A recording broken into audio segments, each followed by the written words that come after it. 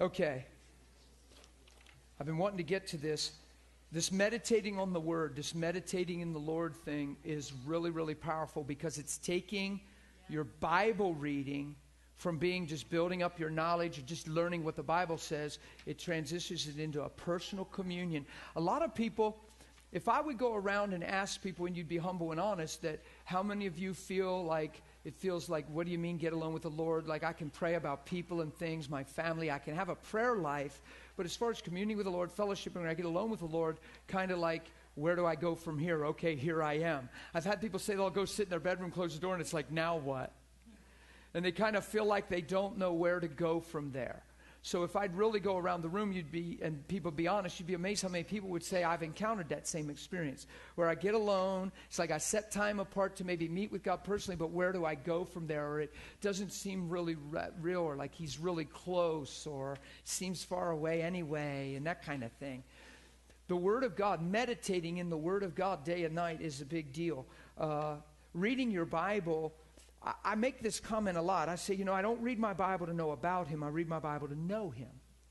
So just your little motivation like that can be a big deal. So you take the Bible, you can open it up and read it like a history book. Who knows that's true? Who knows you can just read your Bible for information? You just read your Bible to know what it says. And there's a benefit there because it's alive, and Holy Spirit will start having a voice in your life in those areas. There's a true conviction that can come in your life in certain areas because of things you've deposited. So there is a benefit in the goodness. But I don't want to just read it to have Bible knowledge. I want to know God. You want to know God, right? So we want to know Him and walk with Him more effectively. So that the Word of God, in the beginning was the Word was with God, and the Word was God. I realized about the Spirit of God a long time ago, this is like my face-to-face encounter with Him. I look into who He is here, and no man can look into His face and live. So as I look in and see who He is, it dismantles who I am apart from Him. And it raises me back up in truth. So I don't just find Him here, I actually find the truth about me here. And the real me I find here. So I'm finding Him and myself in Him because we've always been one since the beginning in His heart. He saw me before I was seen. True? So meditating in the Word is going to bless you. It's a good thing. So I did a little bit of it just sitting there. You're sitting and you're reading, blessed is the man who doesn't walk in the counsel of the ungodly, who doesn't stand in the path of sinners or sit. And then you begin to express your heart. You declare your heart towards God. You'd be amazed how big that can get, guys. See, it's not about, I got to read my Bible. No, I want to become the truth that it's speaking about. I want to become. The Word become flesh, okay? So I'm not just sitting trying to achieve reading a chapter. Or I got my chapter in today. Or I make sure I read 2 chapters a day. You can do that. I'm not saying that that's a bad thing. But be sure that in that process you understand and learn to commune with the Lord. There might be days in this thing that I'm talking about communing with the Lord. Well, honestly, you could sit down and read this first verse and begin to get into prayer and communion, set yourself apart, deny yourself, receive and put on the new man. You could end up for a half hour just responding to that one thing from your heart in communion with God. And that's total viable prayer, communion, surrender, and grace is all over that. And you read one verse because of what that's saying. And what you do is you sanctify yourself through your prayers. You set yourself apart. Father, I have no need for natural wisdom. And I thank you, Lord God, that you're giving me an ear to discern and hear just the way that seems right to man. That you're making it so obvious to me through filling my heart with truth. Lord God, I've lived a certain way my whole life, and those ways are over. Lord, you're training me up in a brand new way. I'm putting on Christ today. You read that and you begin to pray this way and have communion with God. It's amazing how Holy Spirit will meet you there. How sometimes you'll leave the room and it'll feel like you just talked a lot about what you were. But here's the thing. He's expanding your heart with understanding. You're getting more out of the Word. You're not just reading it to get through it. It's becoming alive to you. All of a sudden it becomes a part of who you are. Now you're embracing it as truth, and now truth's making you free. So you're leaving your bedroom and you're coming out of your bedroom transformed by spending time in Him.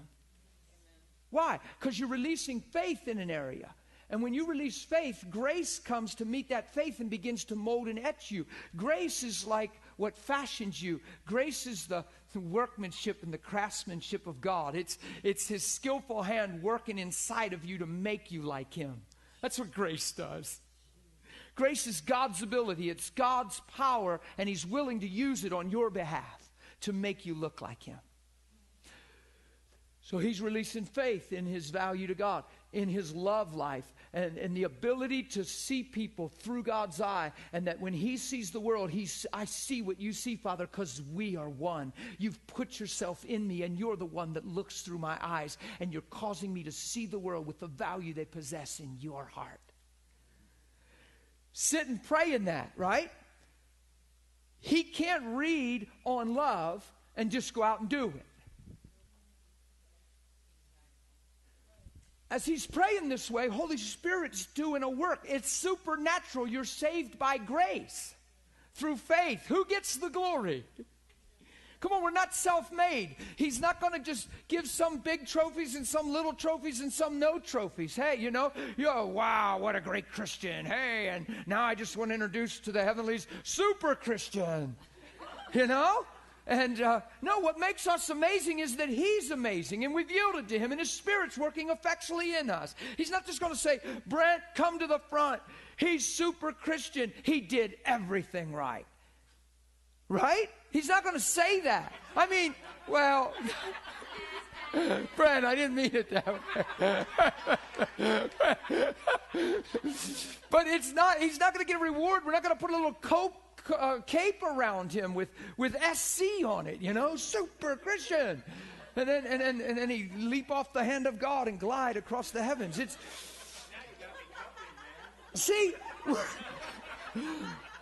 We're going to weep. We know what we are is by the grace of God. Before the gospel came to my life, I didn't even care about you. Be real. I didn't even care about you. And if I had anything to do with you, there'd have been something in it for me, whether just a relationship made me feel better, dependency was filled in something, or whatever. But it had nothing to do with valuing you before Christ. Had nothing to do with valuing you.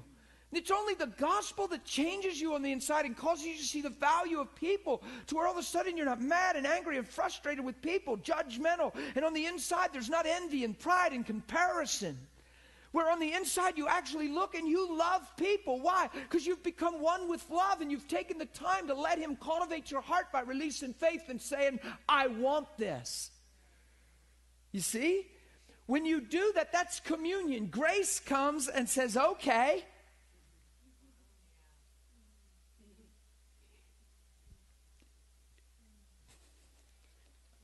He changes your eye by showing you something different.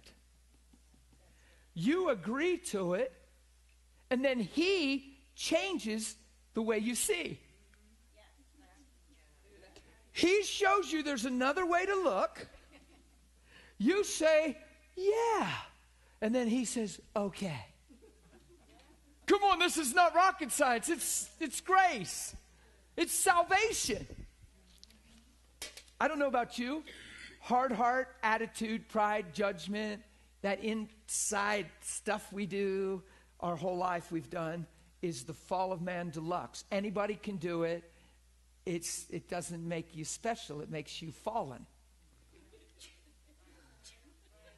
How's that?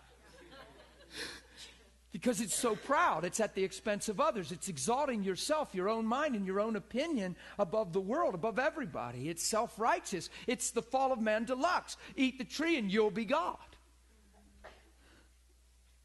So now you project your opinions on people and you sit with an inner counsel. Oh, what a jerk.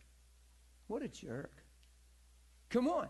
You're not somebody awesome if you sit there with that inside your heart, and that's the assessment of people around you. Oh, what a jerk. No, that just means you have a desperate need for Christ and salvation. Degenerate deluxe. Well, that's right. Because what you're doing is you're valuing yourself above them apart from truth. Come on. If God lived in that eye, he'd look at the earth and say, what a bunch of jerks. They know what's right and can never get it right. What was I thinking? Why would I love them? Bunch of losers. Come on, that's what that mentality would suggest then. That isn't how God sees us. Self-righteousness is a wretched, terrible, awful thing. It's us getting saved by grace and then forgetting how we got saved. And then looking at others through a different eye than God looked at us through. That's self-righteous.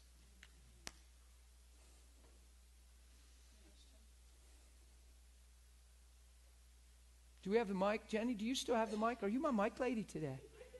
You're awesome, thanks. No, that's fine. She's taking notes, good. She might just preach that sometime. That whole thing that you just demonstrated up there, that's what sanctification is. There's just a separating unto truth. Sanctification is not this woo thing that happens. It's setting apart. It's just so that's what that is, right? It's exactly what it is. Watch this. Like, I was in the world. Now I'm not. I was thinking the way a man thinks. I was thinking. Watch. I was thinking for me 1 minute ago. Now I've looked into the Word and went, whoa, and I get convicted. This is repentance. Now I change my mind. I think, wait a minute, I was living for me. I'm selfish. That's so ridiculous. All I care about is really me.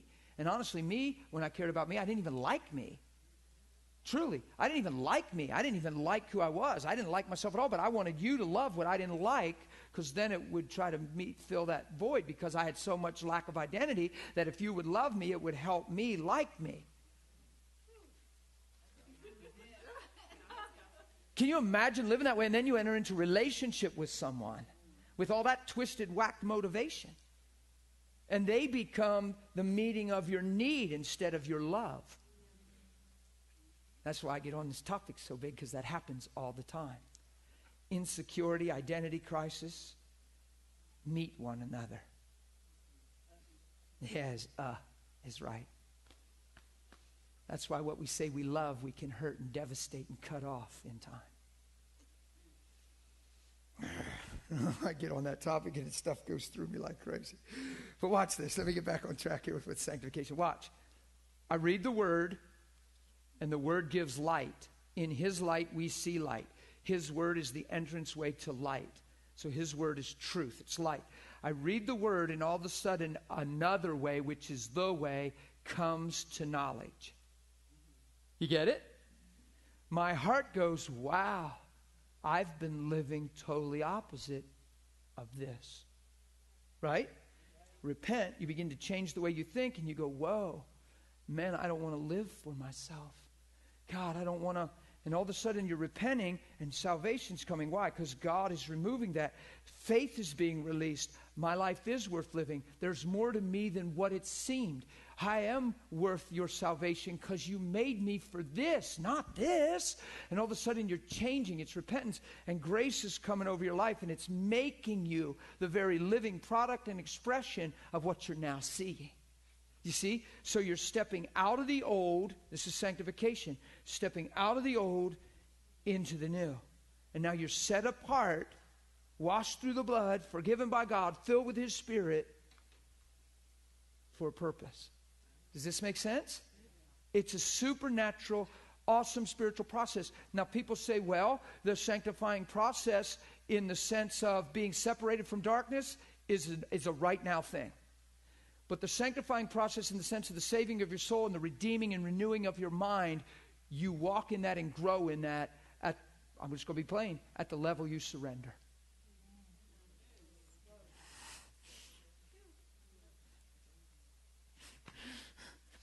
It says He has already through one sacrifice perfected forever those who are being sanctified. That means those who are being cultivated in truth and manifesting truth. You're growing up into Him. But it's at the level you surrender. Because if you hold on to rights, if you draw lines, then you're only receiving levels of grace according to what you're willing to believe. But if you sell out, if you see Jesus and you purpose to follow Him and you get along with God and just give it all. It was like that little note I read to you that one of the students handed me.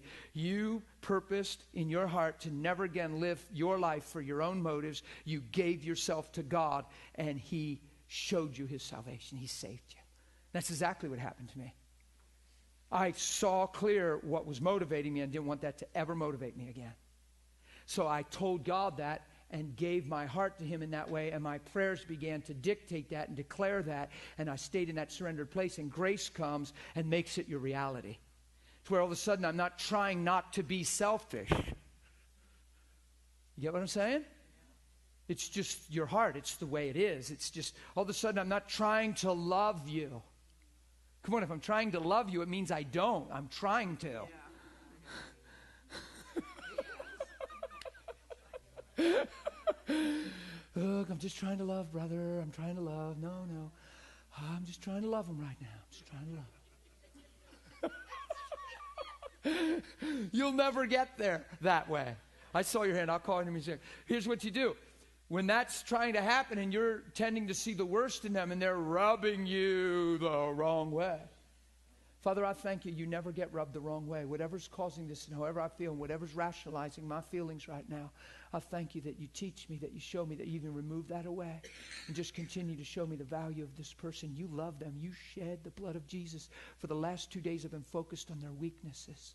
And God, right now I just focus on their strengths and the blessing of the potential of their life. And if I would have to, I would speak out and declare their destiny, their value, just as if I was praying over my own life.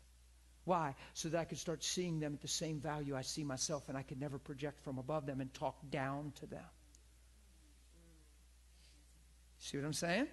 Because that's what you do when you're frustrated with a person. You've elevated yourself, whether you realize it or not. You've elevated yourself above them, and now you're talking from the place of demeaning them. Every mountain's low. Every valley's. There's no high place and no low life. No hot shot low life. We all need the blood of Jesus. And by his grace, we're all saved. We all have equal, amazing value. And if I have that value and I'm not on an island by myself with Jesus getting all built up in the Spirit and then looking down on you. I'm with Jesus getting all built up in the Spirit so I can see you exactly how he sees me. That's the key. Right? Go ahead. Sorry, I did see. Dang, it's like you like answer the question, like when someone raises their hand, you always like start speaking, and then you're answering the question before they speak it. Well, good. That was the Holy Ghost, probably. We'll blame him. Like he can take it. I think what keeps me back, and probably a lot of people, from that intimacy with God is like you don't feel like you're fully pleasing him, like he's already pleased with you, and you're trying to do it out of a you like. I could even look at your life and just see the reality that you have. I'm like, oh, I want that. I need to do something to get to that for God. I need to really please him so I can have that with him type mentality. And then you go in there and you're trying to strive. And I've heard you say before, like when you're focused on yourself, that's where discouragement comes. Well, some people get alone in that place, and what rises up in them, it just sometimes happens automatically, is what you judge yourself in, what you feel still lacking in your life, what you're not fulfilling, what's still missing. And there's times that can be convictions in God. They can be in the Holy Spirit because you have truth in you, and they're just areas to surrender to you. But what people do is then they put that on as a garment, as if this is me, and it's almost like, here I am with you, and I'm like this. And it doesn't invoke intimacy. Man, if you have that kind of stuff going on, it's not a bad thing. It's never condemnation. So just start naked and not ashamed. Just start unraveling and undressing before God those things. You see what I'm saying? But there's another thing I want to address, and I'll let you finish your heart. You have to be very careful that you don't compare yourself to one another, but that you're inspired by one another to follow after Christ as you see something in them you appreciate. But if you compare yourself to them and you feel like, wow, he's so pleasing to God, he does this and that, and I see the reality, I sure don't have that. Even if I'm preaching, some people tend to hear what I'm preaching to locate where they're not instead of where God's pointing. See, we've been trained in an era of condemnation and works. And legalism and law. We don't realize we've been trained in that way. So here's the deal. you are already pleasing to him. He is pleased to love you, save you. So you have to stand there, start there. You're not introspecting yourself. You're getting alone with God. If some conviction rises in your heart in that process, man, the ear you hear it in is huge. All of a sudden something comes to light, or you think, man, you know, it doesn't have to be this way, or I've kind of held on to this, or I haven't really walked strong in this way. All of a sudden that, to me, I receive that as conviction. Conviction and condemnation, totally two different things. Conviction means to shine light upon.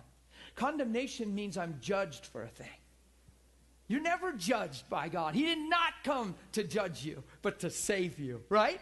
So when convictions come, don't misinterpret them and let a legalistic mindset beat you down when God's lifting you up. So he's trimming. That's like a circumcision, if you will, of the heart. He's just cutting things off. So take off that garment. You don't look good in that. That wasn't made for you. That wasn't tailored for you. That is not who you are. You don't look good in that. Take that thing off. You look better undressed, right? Amen. Go ahead, but finish your thought. It's not so much like that. It's like I'll get pumped up just realizing who I am in Christ sometimes, and then like just being that, and then I hear something from some preacher or somebody, and then I feel like it's almost like, well, I don't have that, and then I get in a mentality where I need to work for that type thing. Not like putting off sin, but almost like you're chasing your tail type thing is what happens. Like you already have it, but you keep on going to get some special gift. Yeah, and there's something, and I hope you can hear me clearly, and there's that comparison thing, because when you hear stuff, it should be exciting. If somebody's talking about something that you haven't walked in, rather than go, man, I don't have that, and then you get under pressure, like you have to become that, that's not the joy of your relationship. In other words, it ought to make you like spiritually froth at the mouth, man, and go, whoa, that is so pumped and exciting in me. I would love, God, that's something I can grow in. It should be a perspective that's exciting. It's something being unveiled and released and built in your life. Do you know what I mean? It's just that eye, guys. When you weigh like that and you think, boy, I don't have that, I need to have that, because then it has the tone of, I'm not complete till I have that. I'm not qualified till I have that. I'm not accepted. I'm not fully pleasing till I have that. And it puts you back under a yoke. Yeah. Instead of freedom. You're already free. You're already loved. Look, while you were yet a sinner, Christ died. Dude, while you were an enemy with works in your mind, he said you're holy, blameless, and above reproach through one sacrifice. You start there and rejoice. And if you look at something in somebody's life or hear a preacher and you get a conviction and say, man, that's never been built in me. Wow, I haven't even thought that. Wow, I feel like I'm lacking in that. God, I so thank you for bringing that to my understanding. It is so my privilege to yield to you in that area. God, and then you cut off the old and you put on the new. It's simply through prayer. But the whole time you're doing that, you're fully pleasing to him, especially because your heart cares and you want that. You're a teachable person. In other words, when you see that thing, you're not going, whatever. When you see that thing or hear that thing, you're not going, whatever, or yeah, hey, that's cool, whatever. You know, or you're not just deaf and blind and dumb. You're going, whoa. Wow, it's saying something, but don't let it shift. Don't any of you let it shift into where it's works. Like works versus relationship. You know, some people start out, the Galatians started out by grace in the Spirit. And Paul asked who bewitched them, and how are you going to accomplish in the flesh what you began by the Spirit? Do you see what I mean? The flesh could be, it doesn't mean some kind of evil flesh sin. It means working things out in your own strength, ingenuity, ability, and effort. You have to be careful to just remain in this place of grace. So here's how simple I am. If you want to, if you have a yes in your heart to the things of God and you want to become that, that's your part. You take that into a secret place of prayer and commune that with God, and grace says, oh, that's so cool.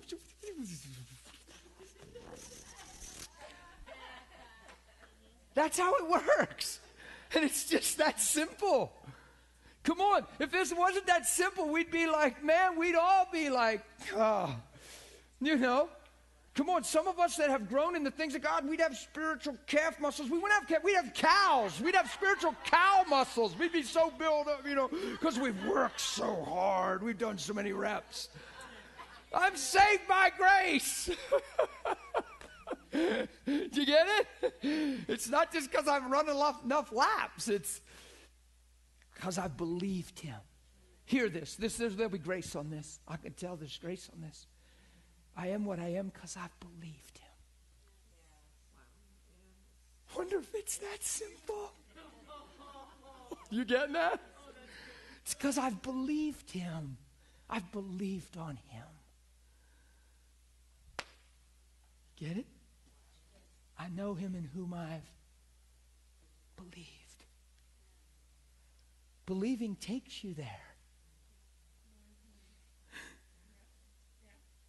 It's to the believer. See, we think it has to be something more and intellectual and something we can wrap our mind around. No, it's something you wrap your heart around. I believe. What do you believe? He loves me. I'm his. I have the potential of Christ-like life. The Spirit of God lives in me. I'm not lacking any good thing. His Father's pleasure to give me. I believe all of that. Any man that comes in must believe that he, what? That he is. That he is what? Everything he says he is. He is. Shane's got a question over there. Comment, whatever he has. It'll be good. Yeah, it really just hit me yesterday with kind of, and this is going off my man's comment and question that he had. Our culture and kind of our society mixed in with some of our church, we're looking for something to fight for. We all kind of look for something to fight for, something we can dig into, something we can become. And I've been really struggling with this because for God, I mean, I want to fight for God. I've been thinking of this like a warrior mentality, you know. I need to jump into God. I need to jump into this intimacy to get something to grow in him so that then I can fight for him. And it's very much just a part of our culture and part of who we are. And then yesterday, I just have it written in my notes that he said, I don't want you to become a warrior. I want you to be a child. You know, that's what you're called to be. And so as being a warrior, you're always looking for new things that you can use in warfare, that you can run out with, that you can become, that you can take to the battlefield. And so we then, with that, we look at then the works. You know, it's like, oh, I need to get that, or I need to have that so I can now have it be a part of me and fight for, you know, this God that I love. But love, how he's calling us to love him, is not as a warrior, not as a, I need to fight for this or be this or, you know, but simply be that child. Be that child. And through that, he gives opportunity. And he, just like in your life, as you progress, the more and more and more, he uses you as a warrior, and he's developing a warrior's heart, but it's inside the heart of the child. In the place of a child. Is that helping you? That's good. That feels like a clearer answer than I was able to convey to you. Is that helping you? Good. It's just really good, but what a good comment for all of us. Because that warrior is in that child. That's what you become, but that's good. Yeah.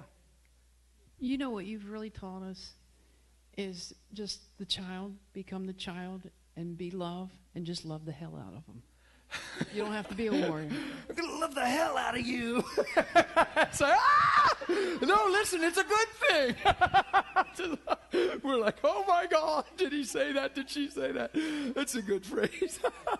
No, I mean, that was Jenny. That was not Dan. Don't make the T-shirts up, you know, but there's a concept there. It's just, oh my goodness. Because here's the deal. If we were created in God's image and Christ came and modeled a life that we're called to live, and he became what we were on the cross so we can become what he is, it has to be this powerful. Come on, don't turn it into Christian religion, trying to live the Christian life. It's being sons and daughters. It's learning what it means to be children of God. Yeah. Amen? Communion with God, meditating in the Word. There's so many examples. I don't care where you open in your Bible, you can use this concept of meditating in the Word. And Todd was messing with me one time. He took the one scripture, I think it was David in the Psalms, and about the something in the pain and infection or something in my loins or something. This is a terrible section of scripture. And he said, well, how do you meditate on that, buddy? We were driving, and I said, really easy. And I just started to meditate on it. And he went, oh, my gosh. Because I meditated in New Testament light. and finished work of Christ. So, because my mind's renewed. Because he was just being silly, and he's like, meditate on that, dude. and I did too, and he just shook his head and laughed like I should have figured he was gonna. So, but I want to get into some. Did I see a hand? Was that your hand? Yeah, and as I've been listening to you over the years and been around you and stuff, and seeing how free you are, and I've seen you since early 2000, and you're just as bubbly today as you were back then. It's not my fault. No. But I believe. Go ahead. And when you're around that, it's like, well, hey, this is really real. So you start seeking and finding and get into that place, like the soaking, the intimate time with Jesus, the intimate time with God. But along with that, I found too, it's a place of where you talk about becoming selfless. It's surrendering everything that there is. It doesn't matter what comes up. If it's not surrendered, it has to be surrendered. That's exactly right. And here's why that's so important. It's not some legalistic thing with God. I have to have all of you or I have none of you. So it's not like that. See, until you become completely surrendered, you won't completely see different than you've seen before. You'll see through what you don't let go of. You'll still see through the way that seems right to a man. At what point does your mind get renewed? See, it says, do not be conformed to the world, but this is phenomenal. Transformed. How? By the renewing of our mind. I meditate day and night in the Word. I start saying yes to the Word. I yield. That's the place of surrender. All of a sudden, the way that I thought was the way is confronted by the way. And in humility, I yield and say, this is higher wisdom. This is deep. This is awesome. Or, wow, this wasn't wisdom at all. This is the truth. And it's a whole joyride of just being transformed through the knowing of truth. And then your whole eye, this whole gospel's designed to change the eye you look through. To see situations through love, through Him. This is the biggest stumbling of our Christian lives. We don't get this understanding. We're just trying to do good works for God. And we're just trying to stay faithful within the church and live a pretty good life and put on a pretty good showing. But we don't see the change that comes through just seeing everything through love and different and the value of people and selfless. See, if there's an ounce of self, you're going to look through the complications of self and whatever that brings and means in a situation. You're going to look at a situation of how this affects me instead of love for the person. It's the automatic response. When that's your motive, when there's a motive down in you that's less than surrender, what Anthony's saying, then your eye's going to channel through that and agree with that. And you don't realize, because you are pure, you love God, you know you need a Savior, but yet there's still as much fear or anxiety or hurt or jealousy in some people's lives that absolutely you look at them and you know they love Him and understand the beauty of what He's done this way. But He wants to take it. He doesn't want to come and just love you. He wants you to become that love because you and Him are one and He made you in His image. So the whole finished work of Christ, I say it over and over, is not to get you to heaven. It's to get heaven back inside of you and transform your nature back to His so that you're in the world and not of it and you shine forth as a light holding fast the word of life. It's Philippians 2. Amen. Trish? Did you have a question? Can I repeat it, or do you have a long comment? You need a mic? Okay, I'll just repeat it, she said. How do you know, how can, the full surrender and not being selfish, not be a doormat, not be... that's an important question to ask, because some people have a doormat, and they think they can be a doormat. I can't be a doormat. Jesus wasn't a doormat. That was the most unjust act ever done to a man. He wasn't a doormat. He was the perfect example of love. He took no account of a suffer wrong, and what he did for the better and sake and whole of the whole. I mean, for the sake of the whole, he gave his life. Our psychological thinking would tell Jesus, man, you don't need to go through this. Man, you can't let people treat you. You just can't let people walk all over you, brother. You are so pure and so loving and mean well. And there's a time, sir, you need to draw a line. You can't go die on that cross. When Peter told him this will never happen to you, he said, Peter, you're listening to the devil and you need to get back in tune with God. You know what he said? You're thinking like man thinks. Why? Because man thinks for himself. So watch this. When you're watching Jesus and you begin to value Jesus, now watch, you're going to see something about Peter and why he got so sternly corrected, okay? Because when you start valuing somebody and really caring for somebody and they're meaning something to you, then you sentimentally defend them. You attack anything that threatens them because they're a blessing to you. Now, we call it love.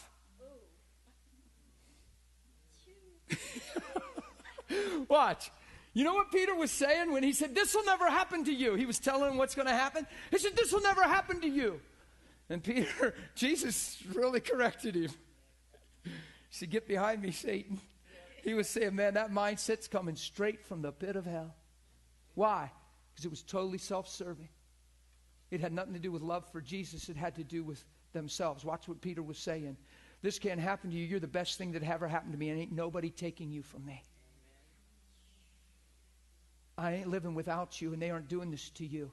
You're the best thing that ever happened to me, and this shall never happen to you. You're amazing. You're a gift from God. You're awesome. Da, da, da, da, da, da, da.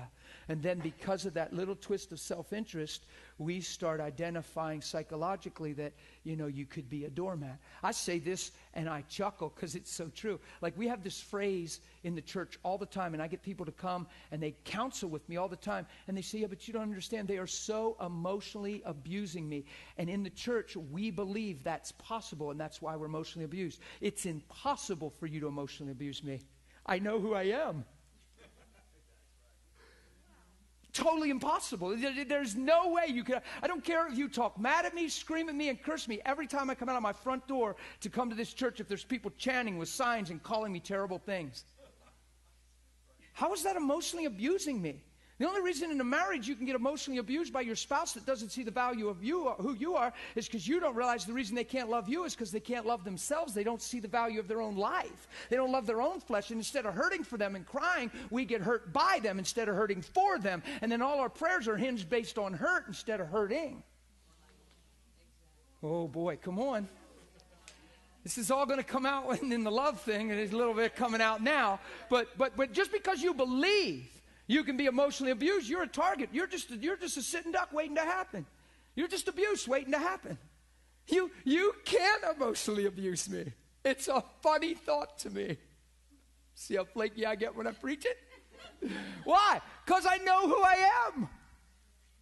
Come on, if somebody's emotionally abusing me, it's because they don't know who they are, and they obviously don't know who I am. So it's their capacity. It's all they know. Father, forgive them. They know not what they do. Our hearts should cry for people in that situation. It's so important for you to be rooted and established and grounded in truth so that nothing else can eat your lunch and identify you. So you don't put on the harsh words of people. You don't put on the neglecting rejection of people. Come on, what are Christians doing rejected and even counseling and talking about it? Because we don't know who we are. How can you reject me now that he's accepted me? And that is not some arrogant, audacious place that says, well, I don't care if you don't like me. You don't have to like me. Jesus loves me. You don't need to accept me. He's accepted me. No, you've already been hurt. Talking like that. It's not some hi-ho triumphant declaration that's at the cost of your value to protect myself. No, it's a sincere man. So how can you reject me? I'm in, guys. So if you don't see the value of my life, if you don't understand the purpose and destiny of your and my life, and you're misreading it, why am I rejected? And how can I lay down my life and you not appreciate it and me become a doormat when I love you? Jesus wasn't a doormat, but psychology would reveal him as a doormat. Certain circles and peers, if you left it up to Peter and the disciples, he would have been a doormat. And if Jesus had the ability to be talked out of truth, he could have been maybe compelled then by his peers to not go to that extreme because he's the last person that deserves that, and people just don't appreciate you. And there's a time you need to just take a stand and let people reap what they sow because da-da-da-da. And you could wrap language around that all day long and miss love. And Jesus would have nothing to do with that. And actually called it the devil, guys. He said, you're not thinking like God thinks, you're thinking like man thinks. So he attached the devil and man not thinking like God together. Come on. Sentimentally, we've intervened in situations. Sentimentally, we've counseled and befriended people and people we've taken a liking to, and we've tried to protect them, but we've done that out of our own sentimental hearts because we know how we'd feel if they were in their shoes, and we're trying to save them from something. Only empowering us to hold on to ourselves. No, we need to be saved from ourselves. That emotionally abuse, when it doesn't, it's very challenging to people because we've embraced the language. We accommodate, we understand what it means to be emotionally abused, and we accommodate it. We think it's possible, guys. And because we think it's possible, we are emotionally abused.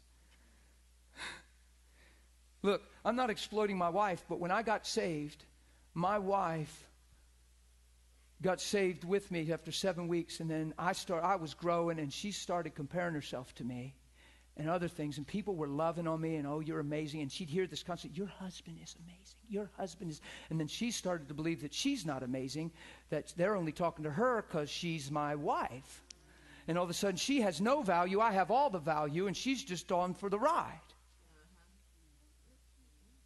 So I would tell her, Kim, don't let that happen to you. That is just a lie. You're this and you're this. Well, you're supposed to tell me that.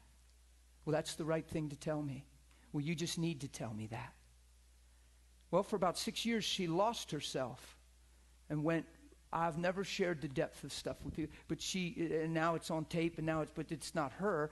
God has been growing her out of all that. But who knows, every person needs God reality for their own heart. Who knows, I can tell you all day you're valuable and loved, but until you get alone and open your heart and say, Father, you really do value me and love me, there's no faith to receive a grace for a revelation. It's just knowledge, and yet there's constantly things contesting it. So my wife went into this deep thing for about 6 years and didn't even want to live, and was like introverted and didn't even want to go out of the house and didn't even want to go to church or nothing. And yet she was my wife, and I'm ministering, call of God. You know, we think we live in a glass house of people. Just think what I could have done with that if I didn't understand what I preached to you. See, the reason I preach all this stuff is I have great privilege to manifest it all and walk through all the privileges of trials and adversity, glorying in tribulation, because you can manifest truth because it's not about you. So none of it's a pain in the butt or a hard time or, oh my God, you don't know what I've been through. Self-conscious, self-conscious, self-conscious. Man, talk to Jesus, see if it compares. Wonder if he came and said, man, you ain't gonna know what they put me through. Just look at the sad tale he would tell sitting on a rock. I was totally perfect, totally pure. I loved people unfailingly, and they rejected me. They blasphemed about me. They called me a devil. I actually healed their sick, and they called me a demon-possessed Samaritan. They thought I was a devil. They were so bound with religion, so stiff-necked and obstinate, and da-da-da-da-da-da. And he could just be sitting feeling sorry for himself and want somebody to just understand. Oh, boy, I'm preaching good. So think of my language. All of a sudden, I need prayer, I need ministry. All of a sudden, oh my God, my wife, she's not on page. How can I walk together if I don't have the synergism with my spouse? I'm so limited until until the devil lets go of her, until God, you deliver.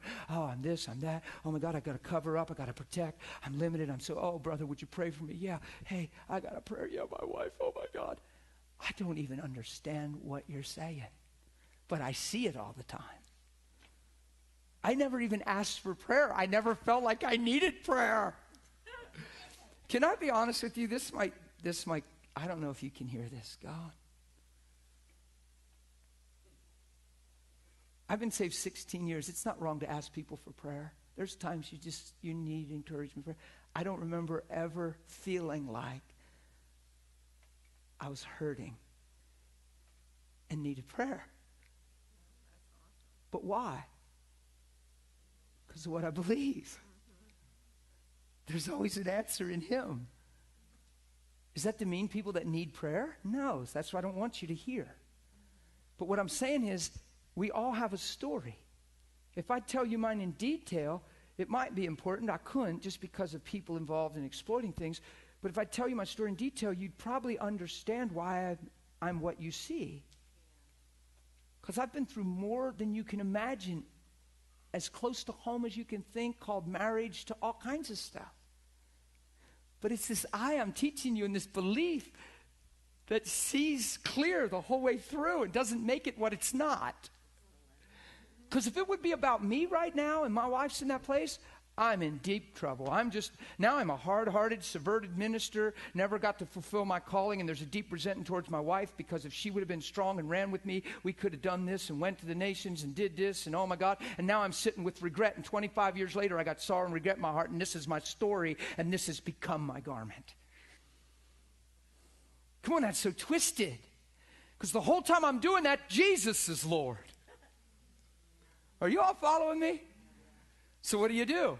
Well, you certainly don't get frustrated with Kim, because you love her and you understand that she's gone through great identity crisis and deception, to the point that the stronghold of what she's believing has been so strategically planted that you can't even speak to her because of her ear, and you can't even love her, and unless God just supernaturally begins to nurture her and father her, you can't just tell her you're loved by God, you're predestined, there's a time to be born. Well, you're supposed to tell me that.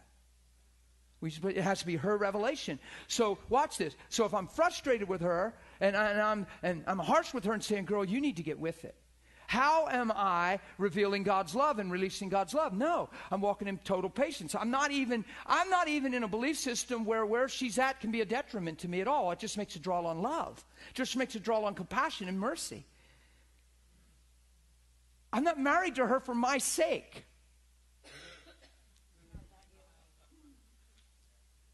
Hello? See, I can talk like this because I've lived this and lived this. And I know what I'm talking about. It's fun for me. Because I watch people. People would call me to pastor them and counsel them in their marriages, and weren't even going through an eighth of the things I was in the middle of. And they were calling me, and they were devastated.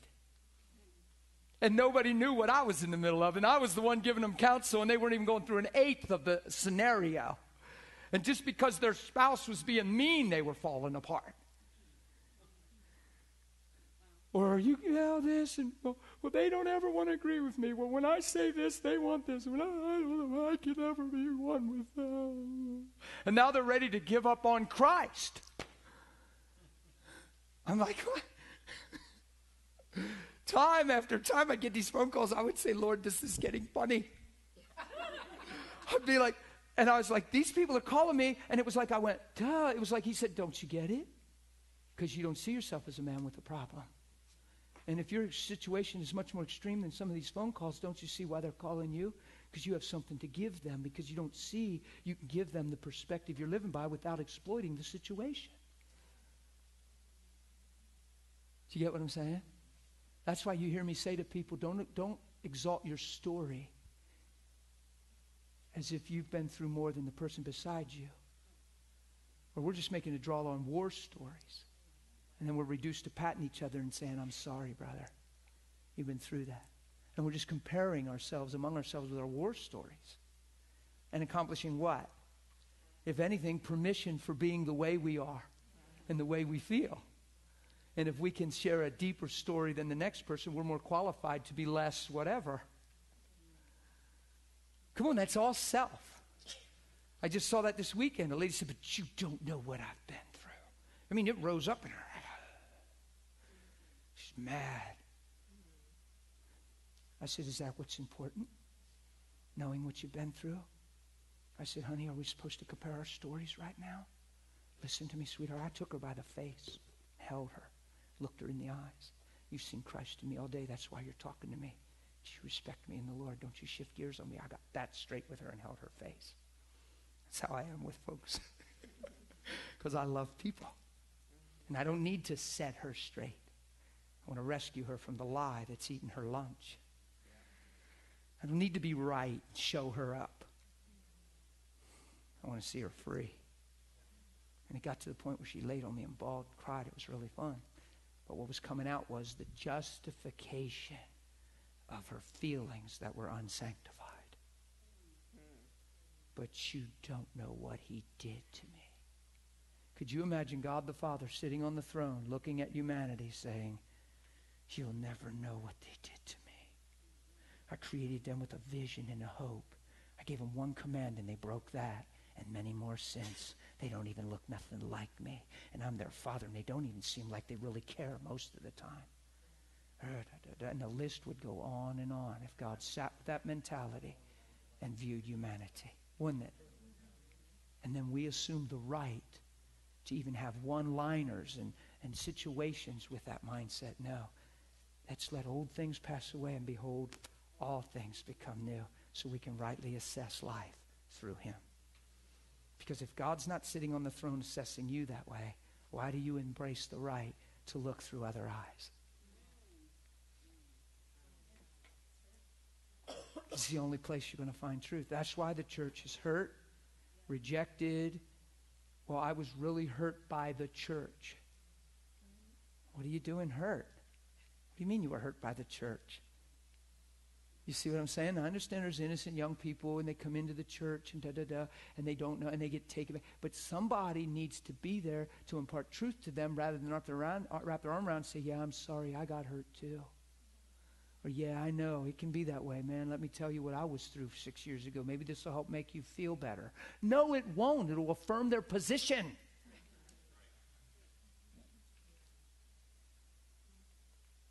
We're trying to relate instead of set free.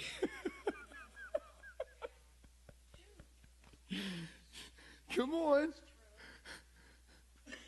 I had a person say to me once, well, were you ever addicted to drugs? No. Well, then you can't minister to me because you don't know what it's like. I said, of course I can. I've been addicted to sin, and I've been addicted to myself. I don't have to have done drugs to minister truth to you and walk in the anointing on my life. Don't you believe that lie? And I talked to them about being in a prison my whole life. My identity's captured, and that's all that's going on with you. You've just lost sight of who you are. You don't know who you are. I didn't know who I was either. So we have more in common than you think. Don't think I've had to use drugs to minister to you. I've just had to been fallen and saved, and I was, and so were you. Come on, that's simple. We get so technical, so psychological. We bring so much intellect into this gospel that we limit grace and the truth so many times. You don't realize how much we value our opinions and how we've taken the way that seems right to man and just human psychology and integrated it into the gospel of truth. And I'm not a fan of that at all. It doesn't bring freedom. It actually gives you excuses for the flesh, limitation, and to remain the same. And I've found a reason to change. And if I can't find the way I'm thinking in the gospel and in the kingdom of God, why am I thinking that way if I'm his son? If God never saw me that way, why am I seeing you that way? I challenge myself in that stuff. And it's brought me to a place where I feel like my eye's been fine-tuned to his. Does that make sense? We've actually had a bunch of hands go up, and I was kind of overlooking them. But where was hands? I was just kind of in the middle of a point. It doesn't mean, remember I told you in the beginning, you have to give me, if I don't call on you, it just means we all okay? Okay. Hang on. So mostly your people come to you and you're going to teach them basically what you're teaching us, who they are.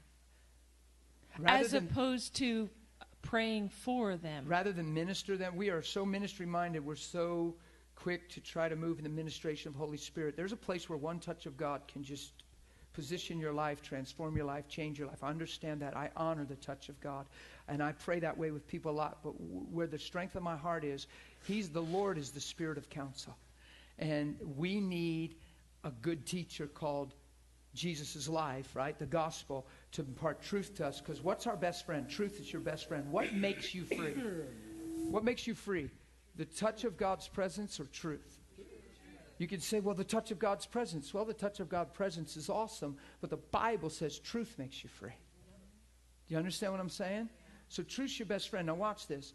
Somebody comes to an altar and they want prayer. That's one thing, and that's fine. And I can pray for them. But when I hear their heart or I see where they're coming from, I have more of a faith and more of a conviction in my heart to address the way they're thinking, because I know this. I know that if I pray for them and nobody imparts truth in the way that they're thinking and helps adjust them, if they continue to think the same, they'll experience the same.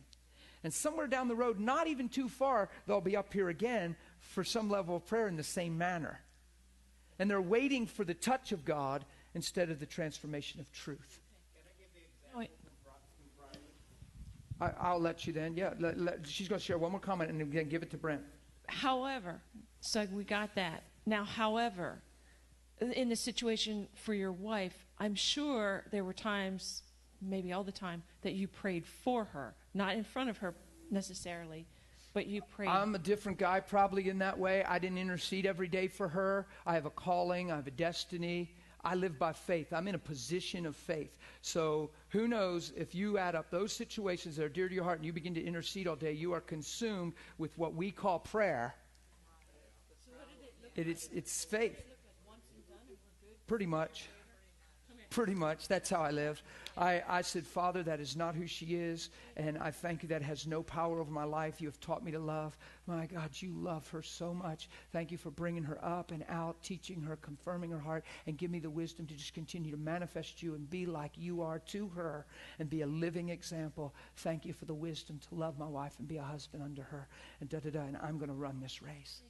I was questioning if I was doing right. There's always people that tell, well, yeah, but you should be interceding every day. I had a friend that interceded day and night for their child, and God visited them in the night, and And we throw all those experiences and testimonies up, and then we write another book, How God Delivered My Child. And then we're all trying to do what that person did. And now we're mechanical Christians trying to grab a hold of other people's testimonies.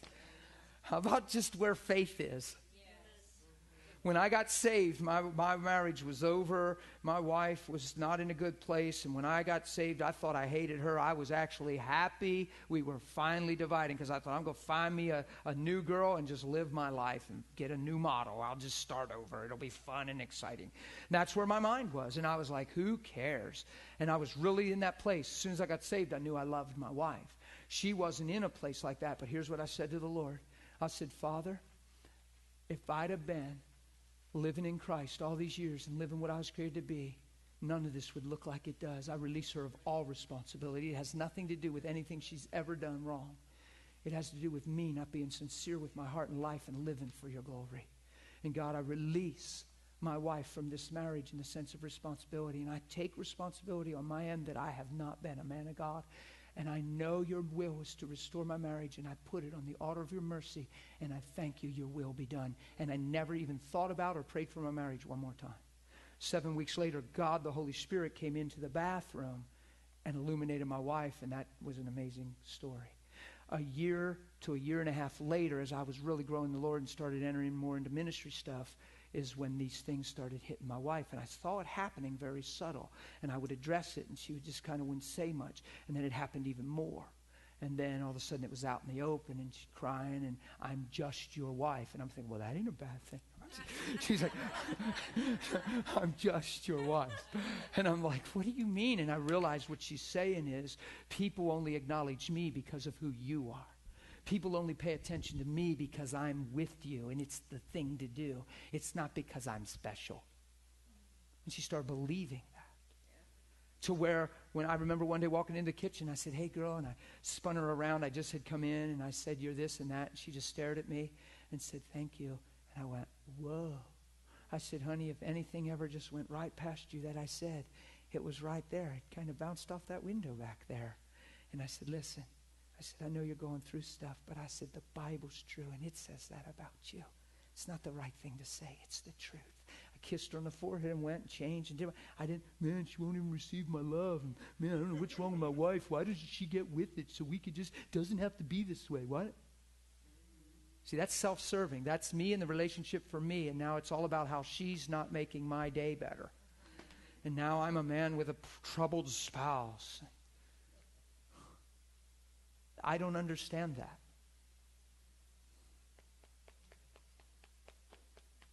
You read your Bible about love and about even marriage and about our hearts getting hard.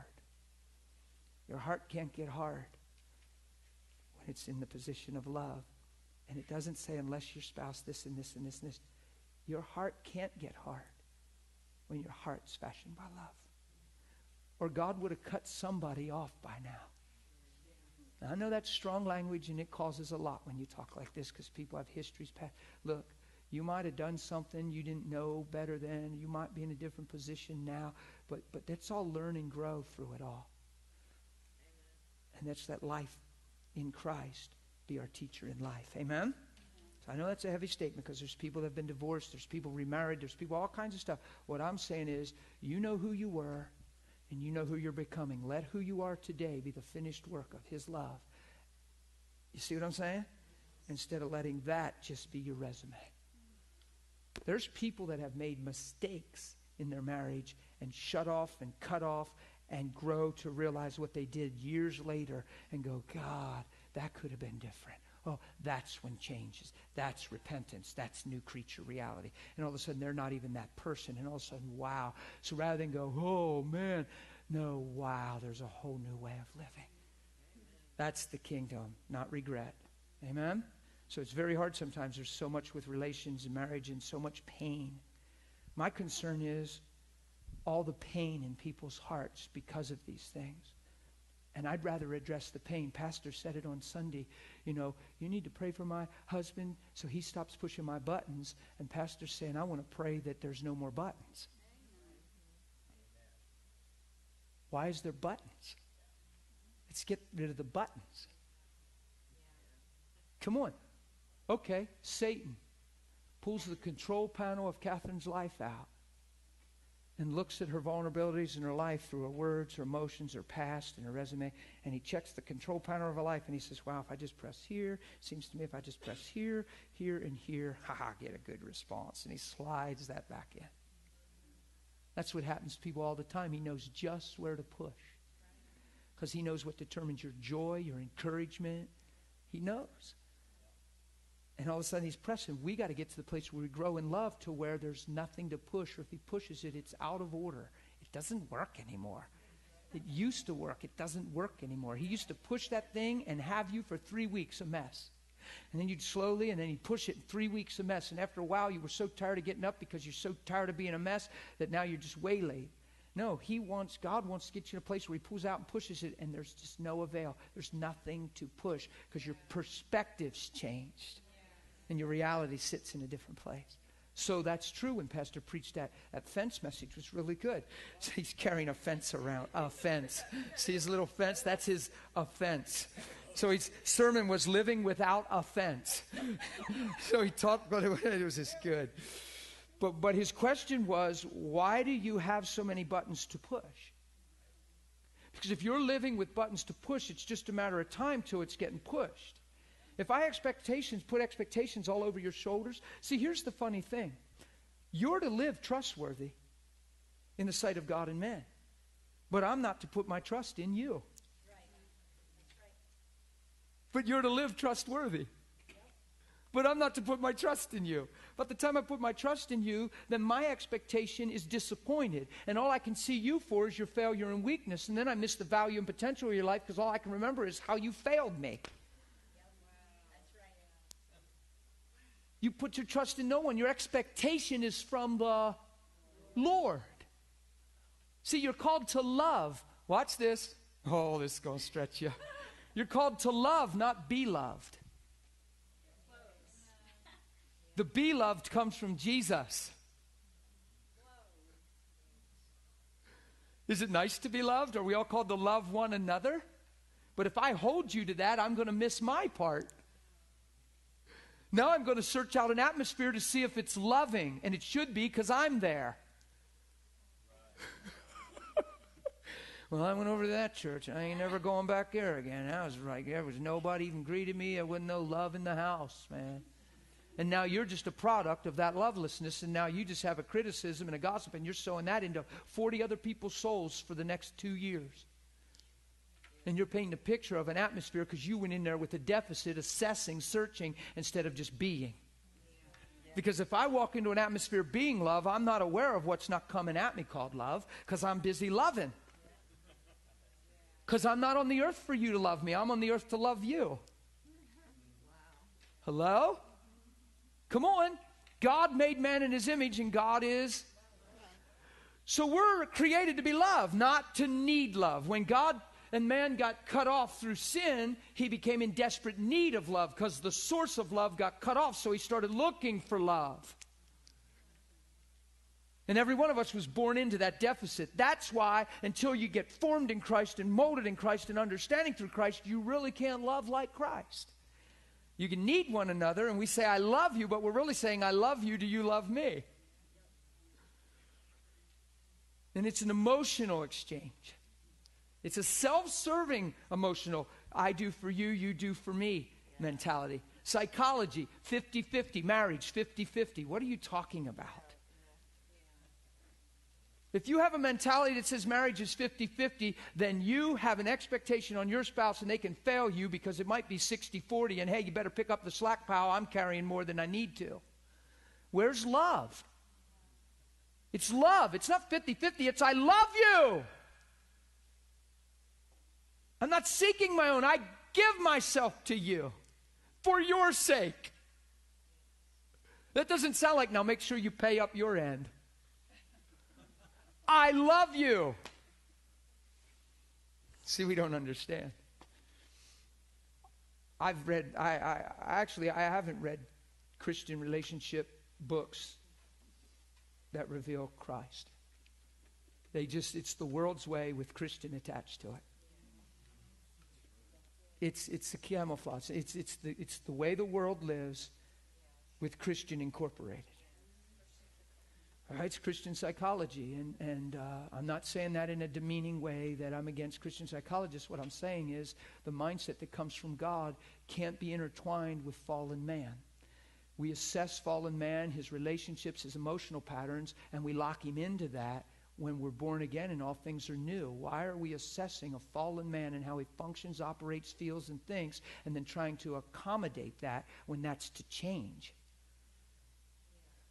That's why I tell people I'm either the most deceived man on the planet and in deep denial and need serious help now, or I'm free, and I'm banking on free. I just am, because of the eye I live through. Because look, I was created to love, not be loved. So if I know that and become that in prayer, you don't owe me a thing. So you can't fail and break my heart because you're not in position to. Why? Because I love you. How many relationships start out starry-eyed and loving, and now they won't even talk to each other, and they even say, I hate them? Because you don't even understand love. It's just an immature human. It's a fallen, it's self-serving. It's I need you for now. That's why you can see a person when they're saying they're in love. There's a person that all of a sudden they look at the person and just say, look, things are changed and I just don't think I love you anymore. It's not like it used to be. I just don't love you anymore. And they look cold and callous and they can just walk away like nothing, unscathed. And they've slept together. They could even have 2 children together. And all of a sudden they're just like, I don't think I love you anymore. What? This is a jacket you put on and off? What do you mean? Well, and then psychology explains it. Church counselors explain it. No, you never understood love. You needed them, and now you shifted and changed, and your life changed, and something shifted, and you don't see the value in them anymore because you don't have the need they used to meet. Something's changed, and you can just as cold cut them off because they're of no value to you anymore. And then they're hung, devastated, can't even live, can't even go on without you, and we call that codependency and da-da-da. Well, it's because it was needs-driven in the first place, and this need still hasn't changed, and now you're my life walking away. And I can't live without you. Well, who's that? I can't live without you. Where's that go? Who does that belong to? Not this. The reason this should be here is because this is true, and I've come to who I am in Christ now, the fullness and strength of my life. I can finally love you, not need you. So because I can't live without you, I have the capacity to love you. So out of the fullness of God in the man, he reached in and brought forth the woman. So if there's a woman, it should come out of the fullness of God in the man. Not just because I love you, ooh, you make my blood boil, or whatever. I'm not the best romantic with that stuff. It's that to me. It's just that starry-eyed thing, man. And all of a sudden, you're making babies and breaking each other's hearts. Yeah. Can I be honest? It takes one person in a relationship to understand what I'm preaching. To see God in it. Don't you say because they won't, they don't, they're this, they're that. Psst. Don't even, you can't even, you're not going to get anywhere with me on that one. It takes one person to be like Christ, to have love in the midst. Because you ain't changing Jesus. And you hang around him long enough, something's going to change. But you ain't changing Jesus. You show me how man has changed God over the generations. You can't, but I can show you how God has changed man. Why? Because love never fails. Why?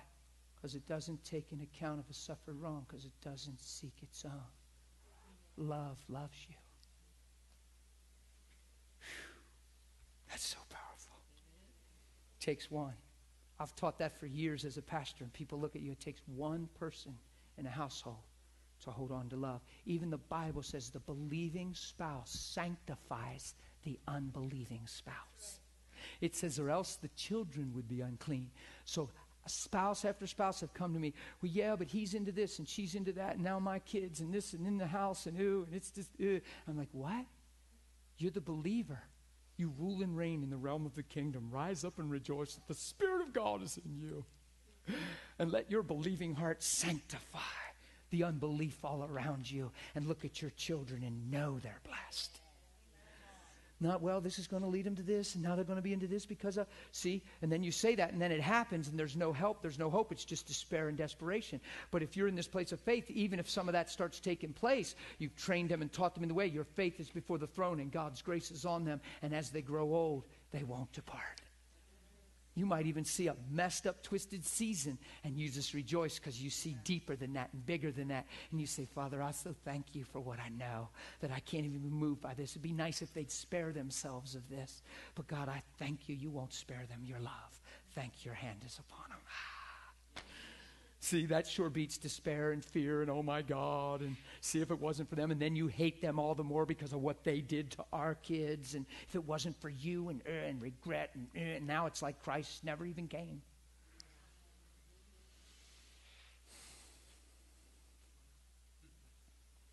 I'm done. I'm done. We'll get on to this a little more, though. This love thing will be good. I still have my confession sheet. I'll do my best to hit it tomorrow. But this is school. You get on other topics. Amen? Can we do something? Can we stand to our feet and just honor him and yield to him? I just feel like, I don't know why, I don't remember doing that in the last school. It's not something we did before. I just feel like it's humbling to stand before him and honor him as king and the just and righteous judge, whether you want to lift your hands or whatever, but please turn your heart to him. Father, your way is the way that's right and righteous, unchanging and unfailing. Your love is amazing. And what I'm excited about and what I thank you for is that everyone in this room is entitled to your kingdom through the blood of Jesus Christ. And I ask that you continue to open up our understanding, our want to, our desire, and our wills to you, that we surrender and become one with you. Give us grace, each one of us, in our respective situations, lives, the way our minds have been molded and shaped in things, the way we think, the eyes we look through. Let it all come together and be one big revelation of truth. And let us all be found in one faith, one spirit, and one love. Father, I ask you to have your way in every one of us and continue to let these things cultivate us and groom us and shape us to look like you. We want to look like our daddy.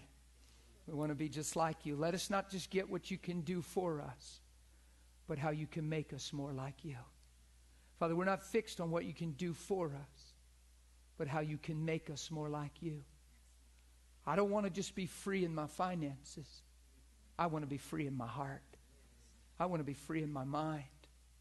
I want whatever I do to prosper because it's coming from a pure place called the love of God. And I ask your grace on every one of us right now. And I feel like, Lord God, there's a couple people even challenged with some of this right now we've shared in the last 20, 30 minutes. I ask you to work it all out and have your way and make sense and interpret this truth into their present situation and let them make sense of the truth and see clear and come out of it looking and living just like you. Father, I thank you. I bless this school. I bless these people, everyone on the internet. Just thank you for your word becoming flesh in Jesus' name. Amen? Amen. Bless you guys. Love you all.